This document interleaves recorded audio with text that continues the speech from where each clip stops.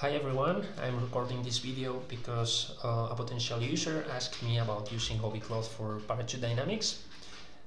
So I made this very simple parachute mesh.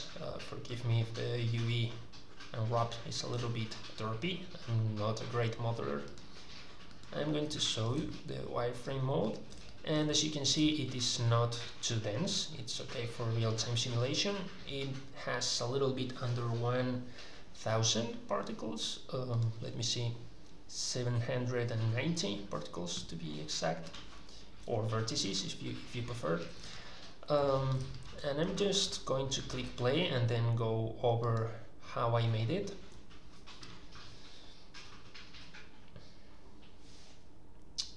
So it runs at about 250-ish frames per second. Once the cloth crumples to the ground and begins self-intersecting and colliding with the character, you see that performance drops to about 130-40-ish frames per second. But it looks quite nice. There's no self-intersections going on, and the cloth is perfectly still on the ground. So first thing first, I created an Obi Cloth component and then made a parachute blueprint out of it, which is basically everything has been left at their default values, the ones you get when you click generate here. The only two things I made was, first of all, I selected all the particles and then increased the particle radius. I'm going to enable particle visualization. I increased the radius so that there would be good coverage over all the cloth surface, so self collisions would work nicely. If we used a very small radius like so, we would get a lot of gaps in between particles. So since particles collide with other particles nearby, the cloth itself would intersect. So that's not a good thing to have. This is a lot better. The other thing I did was select these few particles at the bottom and made a group out of them so that we can later attach this group to the character using a dynamic attachment. So that's pretty much it on about the blueprint. Now, for the parachute to actually work as a parachute, we need two things here. First, we need to attach the parachute to the character, and for that we use a dynamic attachment. If we used a static attachment, the guy would just fall and the parachute wouldn't be able to apply any forces to the character. So if we did that,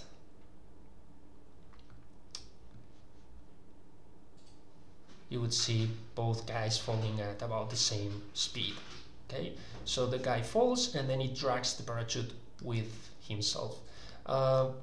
So we actually want the parachute to resist the gravity on the guy, so we need a dynamic attachment for that, so that there's two-way coupling between the rigid body dynamics and the cloth simulation. We also need aerodynamics enabled because we want wind to accumulate inside of the parachute and make it work as a parachute. So I also increased the drag and lift coefficients. How much you actually need to increase them depends on the mass of the rigid body that's attached to the parachute. In this case, it's 10 kilograms. If I used 80 kilograms, I would need to increase both the mass of the particles in the parachute and the drag coefficient and a little bit of the lift coefficient. I'm going to leave it to 10 like it was. And yeah, that's pretty much it. I'm going to play it again for you, but this time I'm going to go to the cloth and disable self collisions. So as you can see, things still work, but the parachute crumples to the ground in a not so nice way. So we have a lot of C-fighting and self-intersections going on. We can disable self-collisions, but if we do so, we will also need to maybe reduce the max compression of the distance constraints a little bit. As you know by now, distance constraints are basically the edges in the mesh which prevent particles from getting too far away from each other or too close together. So I set max compression to 0.7 initially, which means that edges can compress to a maximum of 70%, because parachute fabric is usually very silk-like and very light looking. If I set max compression to 0, all the edges will strive to keep their initial length. So if we now click play, you would see that with self-collisions disabled and max compression to 0, the parachute looks a lot better. And when it falls to the ground, there's still some self-intersection going on, but at least it's not a puddle in the ground. So if we had the same color for both the inside of the parachute and the outside material, it would be perhaps a little bit hard to tell that it's self-intersecting. So yeah, if you really want to get very good performance here, it would be a wise idea to disable self-collisions. But if you do so, remember to reduce the max compression so that everything still falls nicely and doesn't convert into a triangle puddle in the ground. So that's pretty much it for this video. I'm going to play it one more time for you with self-collisions enabled. And I'm also going to show you the profiler. So while the guy is falling, most of the time is spent on the dynamic simulation here, the substep, which is 2 milliseconds, 2.5, and then collision detection is 1.3 milliseconds.